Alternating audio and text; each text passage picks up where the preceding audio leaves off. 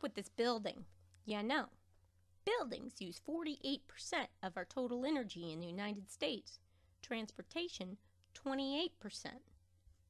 But my car came with a miles per gallon sticker. Why not this building? Wait, here's a sign, 4 stars. What does that mean? Energy Star means it's better than the rest, but by how much? Compared to what? A baseline of ASHRAE 90.1 2004, or maybe that was 89, or 7, or 2007, or maybe it was ASHRAE with Appendix G, or was that Title 24, or CBECS, or oh my goodness, too many variables.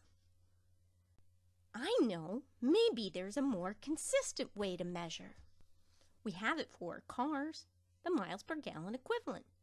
Let's look at this plug-in hybrid. 93 miles per gallon equivalent. It's the MPG it gets in gas plus electric power converted to the energy value of gas. 93 MPG equivalent. But buildings get their power in lots of different ways. How are we going to compare? How about EUI? EUI, Energy Use Intensity. It's a universal measurement of building energy that helps us compare building energy use. EUI measures in kBTU per square foot per year. It's a common unit we can use to compare building energy use regardless of the energy source.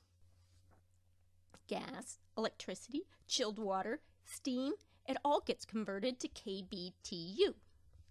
kBTU per square foot. Here's 1 square foot. Every square foot using X kBTU per square foot per year. Some types of buildings use more energy than others. Whoa! That much energy for every square foot? No wonder our buildings produce 45% of our emissions. What are we going to do? We can make a plan to reduce EUI. Today, we can aim to design 60% better than average, 70% better by 2015, and 90% better by 2025. And if we keep at it, we can reduce building emissions to 0 by 2030. How do we do it? We set an EUI goal. We achieve it.